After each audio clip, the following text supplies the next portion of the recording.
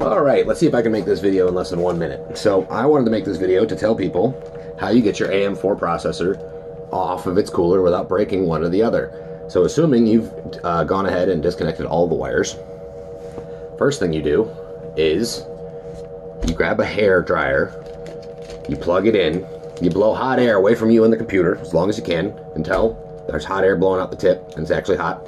Then you take it down to a low setting for 5 minutes. You blow on a low setting the hot air at the heatsink. Now you want to blow at the back of the motherboard where the processor die is, and you want to blow at the heatsink itself. You want to heat it a little bit from both sides. Now when you do that, there will be no yanking, pulling necessary. When you unlatch the processor, when you unplug everything, all you got to do after heating it up like this is just a slight twist back and forth, and it'll pop right off.